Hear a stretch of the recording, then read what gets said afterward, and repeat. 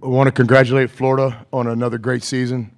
A lot of respect for their team. Their coach at Louisiana Tech, and when I was at Little Rock, I kind of looked up to guys like that who have won wherever they've been and gotten opportunities. So he's somebody I've always respected. Then to compete against him tonight, it was as good as advertised.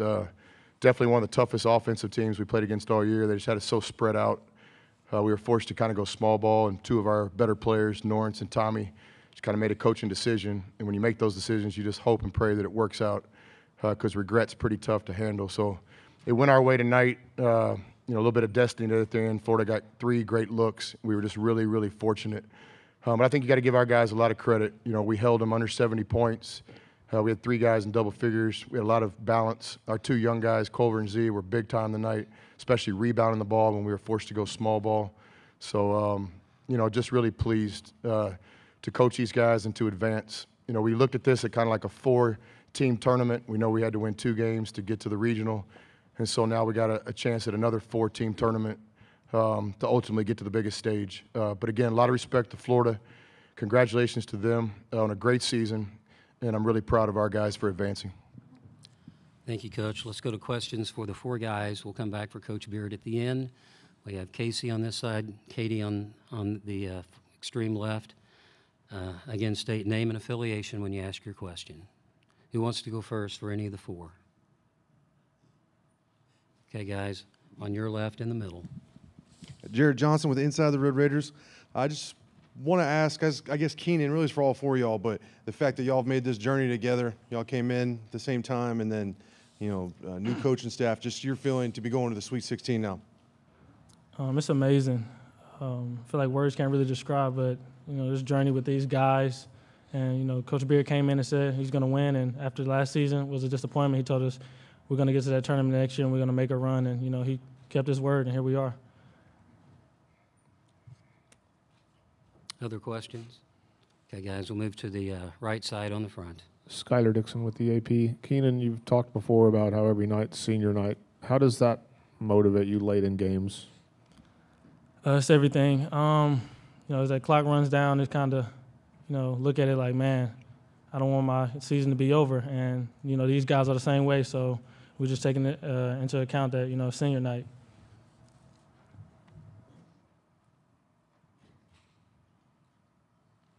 Okay, we'll move back to the left in the middle. This is for Zach. Kind of late in the game, you got matched up with one of their guards and kind of had you on the perimeter, but you were able to track him down and get that block. Can you kind of take us through that play?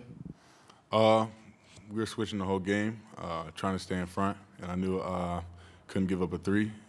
And when he drove, just tried to make a play on the ball, and I was able to make the play. Okay, extreme right now. Josh Peter with USA Today for Keenan. I wonder if you can explain what happened on that the alley-oop in the last minute, how it got set up. And Coach drew up, a pick-and-roll play for me. Zach came out. The guy kind of, came out too hard, and I saw an opening, so I kind of split it. And Zaire, Coach told him to be waiting right there, and I know, just like I was hoping he'd make a 360 dunk again, but that didn't work out. But, I saw him right there, so I threw it up, and, he went and finished it. Okay, in the middle. You're on the right. Kirk Bowles from the Austin American. Keenan, besides yourself, Zaire really seemed to take over the game at times. What in the heck is this guy's upside? It's just a freshman and what he's doing already. Man, it's he has no ceiling. And, even after the season when he works even this week, he's going to be putting in more work, and he's one of the most hardworking guys. And, it's just shown all season.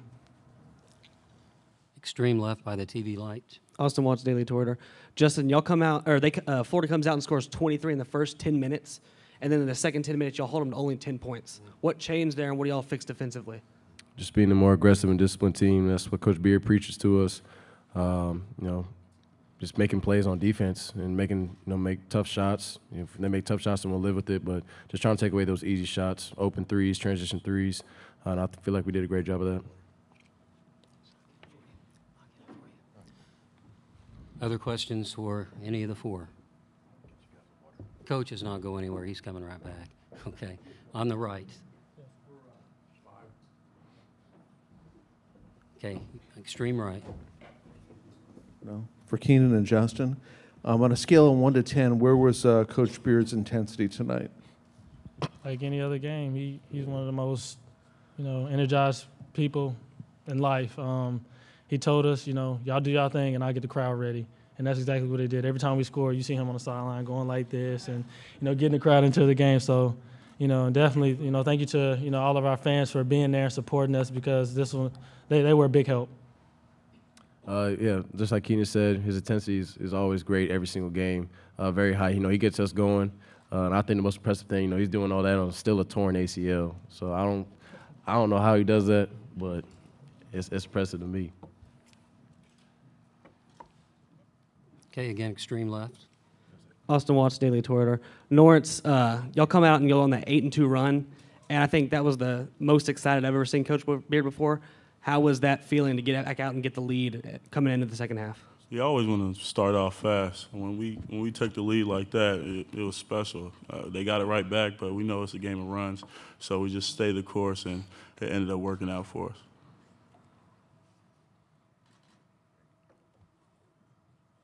Okay, we'll move back to the outside right. Yeah, Kevin Brockway, Gainesville Sun. Keenan, your neck for hitting big shots and big moments, how's that kind of developed over time for you? Just my teammates and coaches instilling confidence in me to take and make those big shots. Just, putting in the work and, staying confident in it and knowing my team needs me to do that.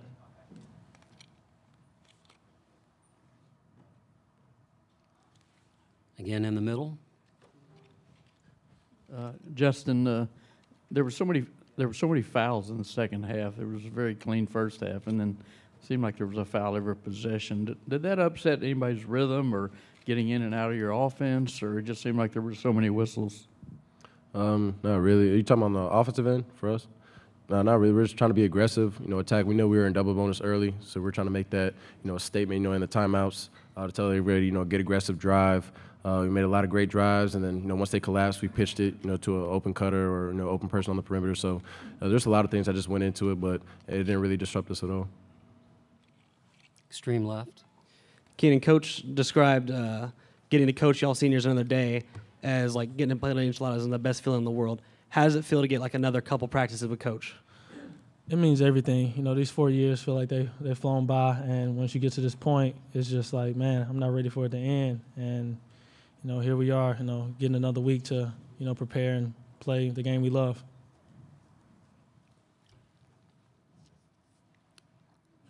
Middle on the right. Yeah, Keenan, I know Texas Tech is a 3 seed, hardly a Cinderella at all, but it's first Sweet 16 in 13 years. So what do you think the impact is on this program moving forward? I think it's a great impact. It sets the path for, many, many more years. And with Coach Beard being here and his staff, just that, sets up, success in the near future. Closing questions for our student athletes. Guys, we'll go all the way in the back. Ivory Taylor, NBC5. Can you talk a little bit about how important it is to get a game so close to campus, being in Dallas? No. We all have family from out here. Most of us are from this area. I mean, it was special. It was like a home game for us. So that definitely helped us tonight, and we used it to our advantage.